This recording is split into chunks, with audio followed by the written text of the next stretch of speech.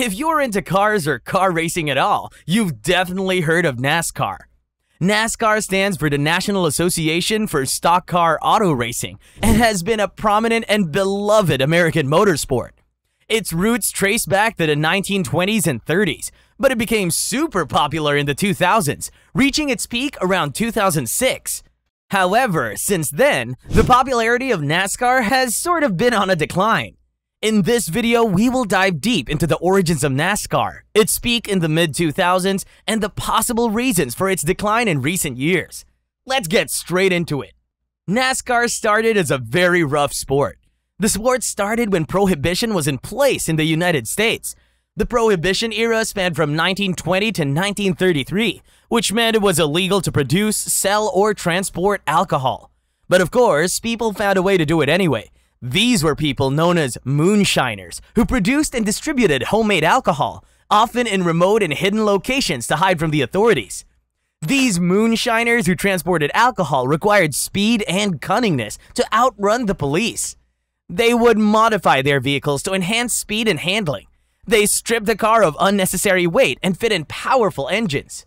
But even when Prohibition ended in 1933, the need for the thrill and speed of racing cars did not end for these drivers. Many of the drivers who had honed their skills during the moonshine running days found themselves still wanting to race. As the desire for this competition grew, impromptu races began to take place on the same dirt roads that once served as the moonshiners' escape routes.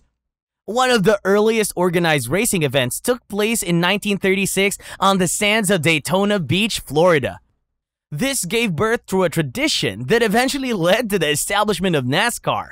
The official formation of NASCAR as an organization came in the late 1940s, under the leadership of Bill France Sr. On February 21, 1948, France gathered a group of drivers, mechanics, and enthusiasts in Daytona Beach to establish NASCAR. The organization aimed to provide structure and rules for car racing. Bill France wanted to transform it from an underground hobby into a legitimate and regulated sport. Over the years, NASCAR signed sponsors, signed broadcasting deals to get them on TV. They also opened new tracks and expanded to different areas of the country.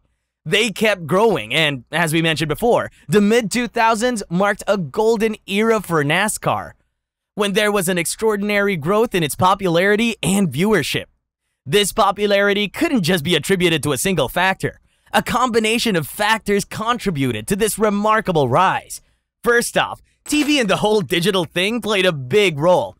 They started showing NASCAR races on TV like never before, and you could even watch them online. So whether you were chilling at home or out and about, you didn't miss a single race. That really helped make NASCAR way more famous. And hey, it wasn't just about the racing, it was the drivers too. You had these awesome men like Dale Earnhardt Jr., Jeff Gordon, Tony Stewart, and Jimmy Johnson, who were like superheroes on the track. But what made them even cooler was their off-track personalities. They had this special charm that drew you in, whether you were a huge fan or just curious about racing. Speaking of that racing, the way these races were held was really exciting back then. They had this thing called the Car of Tomorrow, which not only made racing safer, but also made it way more even between the teams. That meant the races were super close, with cars swapping places at the front all the time. It was filled with action, and you never really knew who'd win until the very end. It made watching each race an enjoyable experience. But apart from the racetrack, NASCAR had also become part of everyday life. You see NASCAR stuff everywhere, from cool sponsors on the cars to t-shirts and hats that fans proudly wore. It was more than just a sport. It felt like a real part of the community. People talked about it, rooted for their favorite drivers, and shared the excitement together. So NASCAR in the mid-2000s was this amazing mix of awesome TV coverage, driver personalities that you couldn't help but love, super tight races that kept you glued to the screen, and a whole cultural phenomenon that made it more than just a race. But despite its flourishing popularity back then, NASCAR began to slowly experience a decline. Let's take a closer look at the path the sport was taking and talk about a few of the factors that contributed to its decline. One of the major reasons behind this shift in NASCAR's popularity was the changing TV landscape, with streaming platforms coming up and all sorts of other entertainment options coming into play. Suddenly, people were all about binge watching and streaming stuff on their own schedules. NASCAR's traditional TV viewership faced some tough competition. As people started seeking out on-demand content and digital streaming, the sports ratings and viewership began to drop. Another curveball was thrown by the economic challenges that cropped up after the 2008 recession. Sponsors, the people who put money behind the teams and drivers, started pulling out, which led to smaller investments in teams and drivers.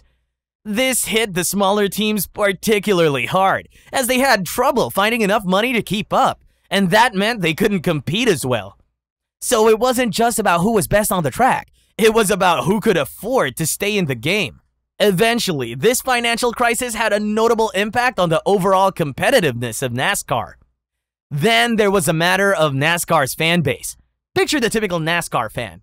Chances are you're imagining someone a bit older, right? Well, that's part of the issue.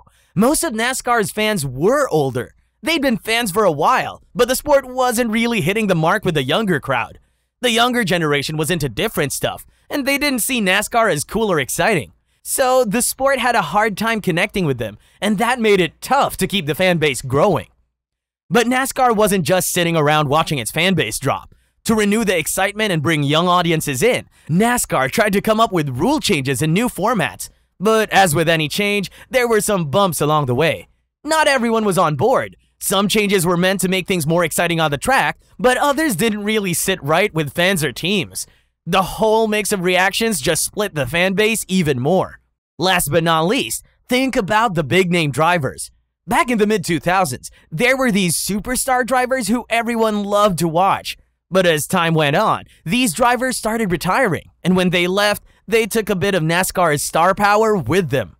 The new generation of drivers that came in didn't quite have that same star quality.